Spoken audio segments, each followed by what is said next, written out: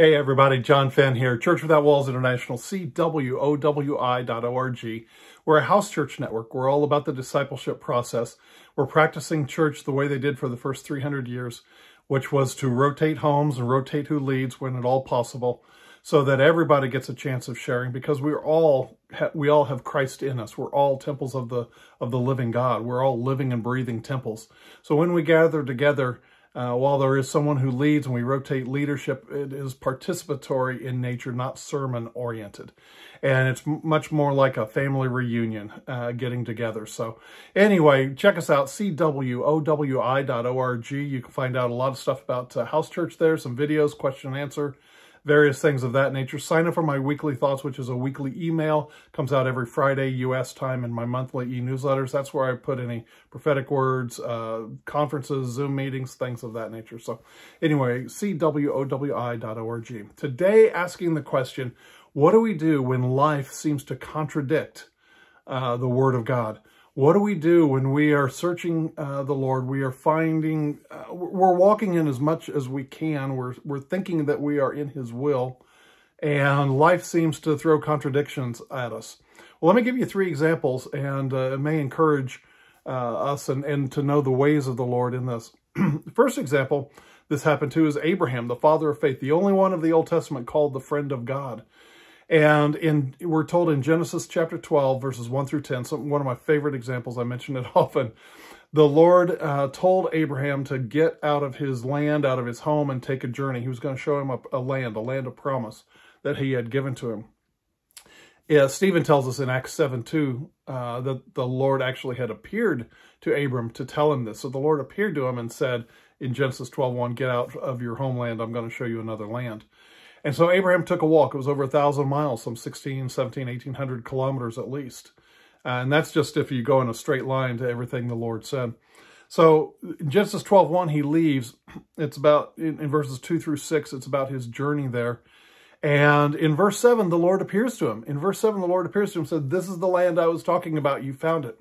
And then in verses 8 and 9, it's about Abraham looking, north, south, east, west, deciding where he's going to live in his new land. And then verse 10 says this, and there was a famine in the land, and Abraham had to go down to Egypt in order to live, in order to save his life. So the question is, why did the Lord lead him at that time into his promised land, knowing, and even appearing to him in verse 7, knowing that in verse 10, there was going to be a famine and he was going to have to leave the land of promise to go to Egypt, of all places? Why did the Lord do that? That's a contradiction, we would think. Why would the Lord lead me here only to have a famine once I get here? So it tells us that just because there's a famine in the land, it doesn't mean that you're out of God's will. It just means there's a famine and the Lord is leading, but you may have to make rearrangements to your plans. The good news is Abraham came out of Egypt wealthier and better off than if he had stayed in his own land. So he came back, and when he came into his promised land, he was actually in a better position in terms of wealth and numbers and everything else to live in the land. Second example, it's covered in Matthew chapter 14, Mark chapter 6, and John chapter 6, and this is Jesus walking on the water. Now, the situation is that he had fed 5,000 men, plus women and children. Then he tried to separate himself from all the crowd that was clamoring after him. It was night. He put the disciples into the boat and said, take off to the other side. I'll meet you on the other side in the morning. And Jesus went into a mountain to pray.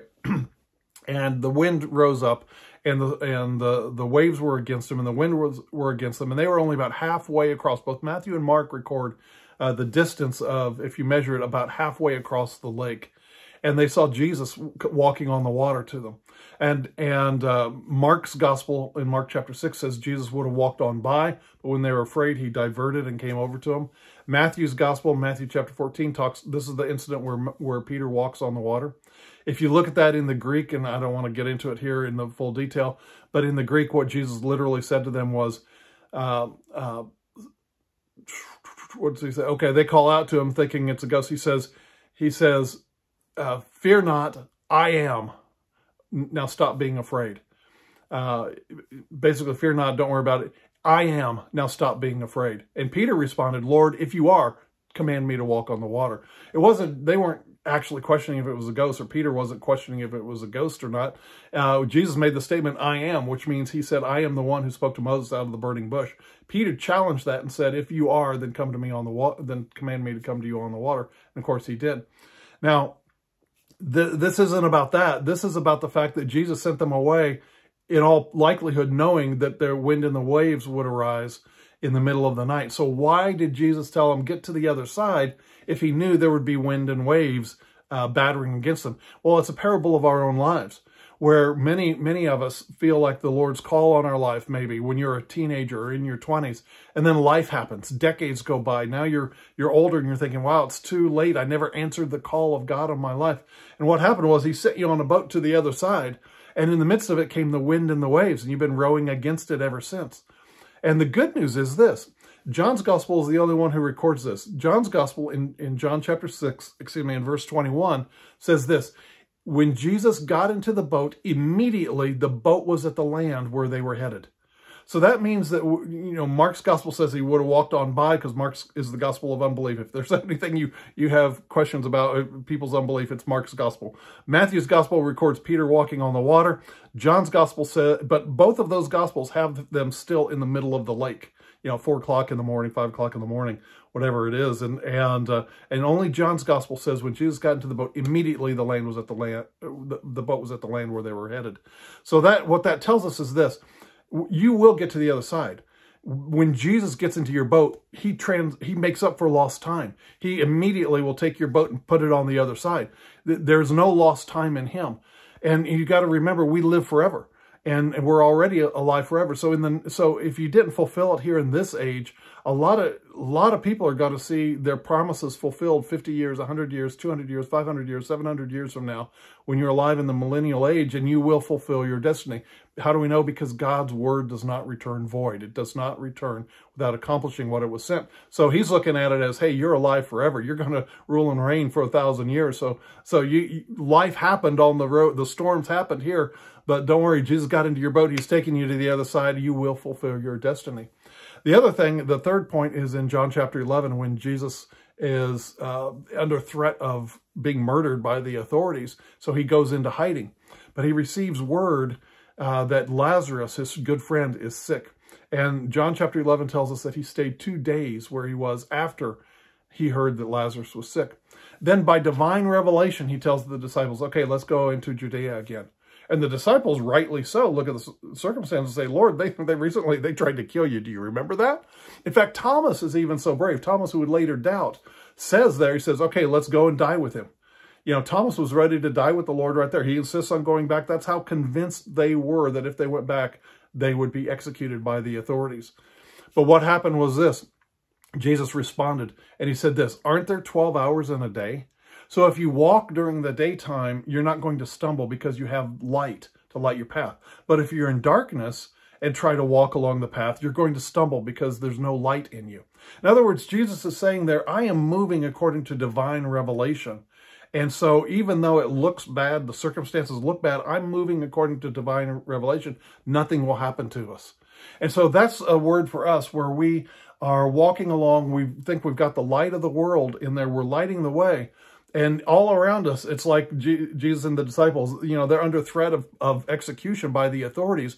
But Jesus is walking straight back. He knows, in fact, whatever the 2 days were, it was waiting for people to be moved or whatever the situation was. But it was 2 days after he heard Lazarus was sick that he said, okay, let's go. I'm walking in the light now, so nothing's going to harm us.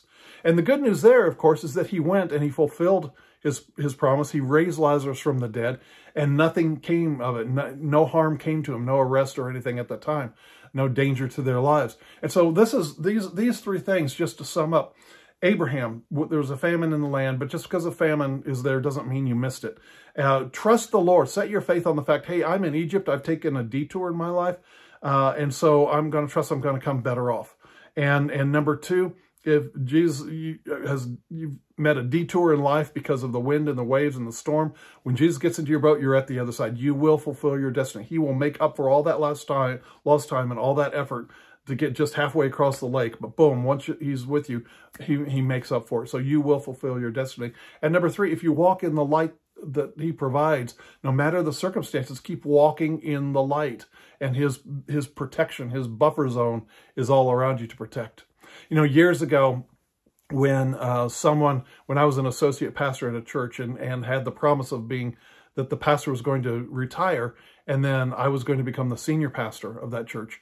The pastor changed his mind, decided not to retire. And everyone knew it was not the Lord's will, but there wasn't anything we could do about it because we were under authority. It was somebody else's decision. And my wife, Barb, was really upset, but she went to prayer. And that night the Lord spoke to her and said this, and maybe this pertains to you as well. He said this to her. He said, I tried to work through men's hearts, but they wouldn't allow me. So now I have to work around them. And it will mean a detour for you. But because it was through no fault of your own, you will remain in my perfect will. But it will mean a detour. So maybe you've experienced a detour in life, but be like Abraham and set your faith that when you're in Egypt, you're going to be better off for it. Or if you've had the storms of life, that the Lord gets into your boat and you will fulfill your destiny. He will make up for lost time. And number 3, that if you're walking through the darkness and you're walking under threat all around you, if you're walking in the light, then you won't stumble and you'll have that protection. All right, God bless. Even on the detours, look for his provision, look for his grace. It's there. All right, cwowi.org. Thanks.